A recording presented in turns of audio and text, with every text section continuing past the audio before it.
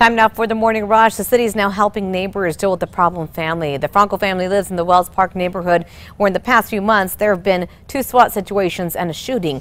Now the city is adding the Franco's home to the ADAPT program, meaning the city will be watching it closely and could eventually determine if the home is a nuisance. Erica. Yeah, here's a look at the weather pattern. We're expecting cool conditions for today. Still a little bit breezy on the southwest side of the state, but things are expected to cool down as we head through the day as that front pushes through. By tomorrow, we're going to have some warmer air filtering in from the west. That'll create much more mild conditions, temperatures warming back into the 60s. Crystal.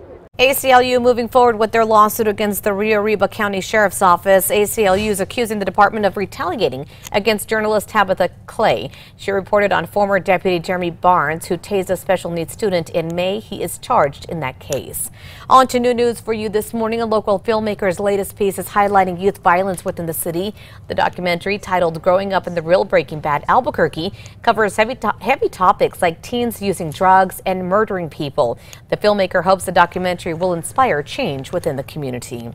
APS schools, once considered in need of major intervention, are now losing funding. They were once classified as MRI schools. Governor Michelle Lujan Grisham reclassified them after her new PED team did away with the A through F grading system. The reclassification allows the schools to make changes. The Journal reports, though, it's cutting their funding. Also new for you this morning, Santa Fe Public Schools Superintendent Veronica Garcia says she plans to run for a state Senate seat.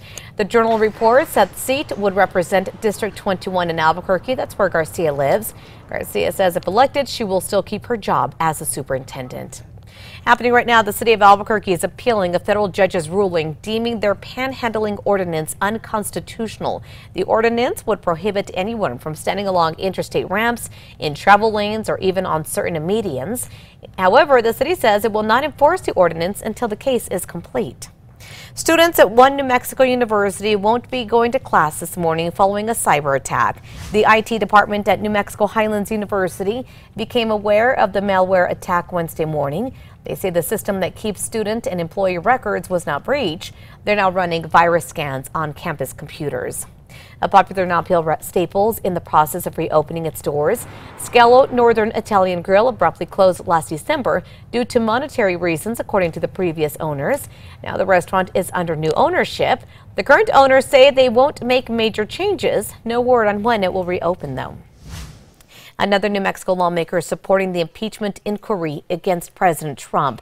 Representative Xochitl Torres Small wrote in an opinion piece in the Las Cruces Sun News that she supports the inquiry after the White House stopped cooperating.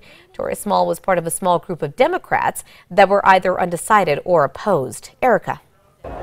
Here's a look at the Metro Threat Index for today. I'm keeping it at a 3 because it is going to be a calm day. However, this morning is very, very cold. Do not leave the house without your winter gear. I'm talking layers, coats, gloves, and hats. Crystal.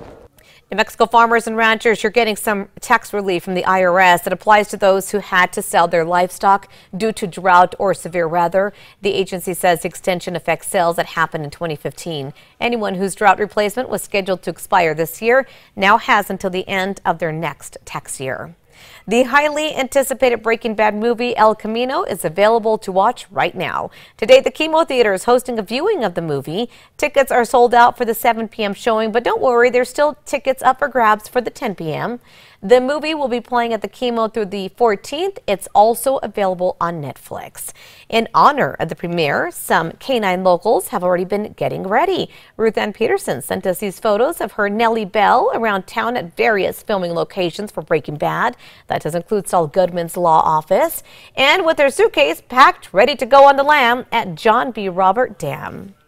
This morning, Lobos have a new, more user-friendly system for people to buy and scan basketball tickets from their phone. If you choose not to go, you can still transfer that ticket to your friend. This is all in an effort to bring more people to the games, coming off the Lobos' 2 worst years for attendance in the Pit's history. UNM is offering a yoga class to help hopefully ease the stress of calculus. 45 students will add 50 minutes of yoga before class. Instructors say the goal of the co-curriculum is to transfer the skills they learn in yoga to calculus. The course drew so much attention. UNM says 75 students signed up for that course in the spring. Next month, the Albuquerque Museum will get a traveling exhibit showcasing the work of Jim Henson. Henson famously created Kermit the Frog and the Muppets, but you can also expect to see memorabilia from his movies like The Labyrinth and The Dark Crystal. The exhibit will make a 4-month stop here in New Mexico from November 23rd through April 19th.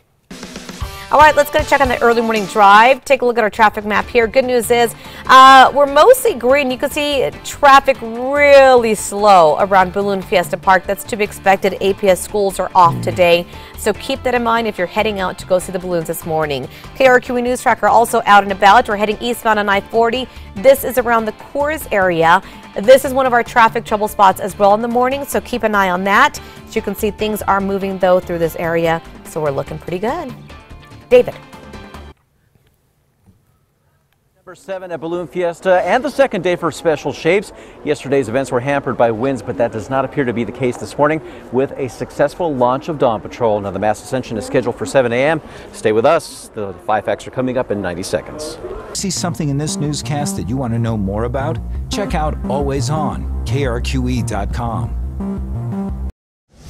Time for the 5 facts, and number 5, we're waiting to see if some changes to Lobo basketball will bring in more fans. The Lobos are introducing a new, more user-friendly system for people to buy and scan their tickets straight from their phone.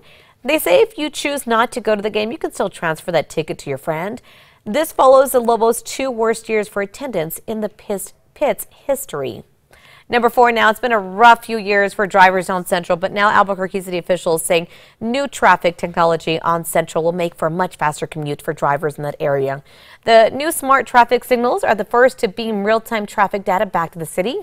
With the technology, the city can adjust the timing to all traffic signals on the ART route based on the current traffic. Erica. Yeah, here's a look at the Balloon Fiesta forecast for the weekend. Obviously, this morning is good. Balloons are going up. Tonight should have no problems either. Saturday morning and Saturday night are good to go as well. Winds are expected to stay light. Only thing is that Saturday morning is going to be pretty chilly yet again. Number 2, attorneys with the ACLU are moving forward with the lawsuit against New Mexico Sheriff's Department. In that lawsuit, the ACLU accuses Rio Arriba County Sheriff James Lujan and his department of retaliating against Rio Grande Sun journalist Tabitha Clay. She reported on former Deputy Jeremy Barnes, who deployed a stun gun on a special needs student in May. Barnes is charged in that case. No comment from the county's attorney yet. Number 1, a local filmmaker's latest piece is about youth violence. It's getting people in the community thinking about solutions to the problem. The film, titled Growing Up in the Real Breaking Bad Albuquerque, the documentary covers heavy topics like teens using drugs and even murdering people. The creator and his team hope the shocking reality of the film gets people talking. The group plans to host community screenings of the piece and bring it to area high schools.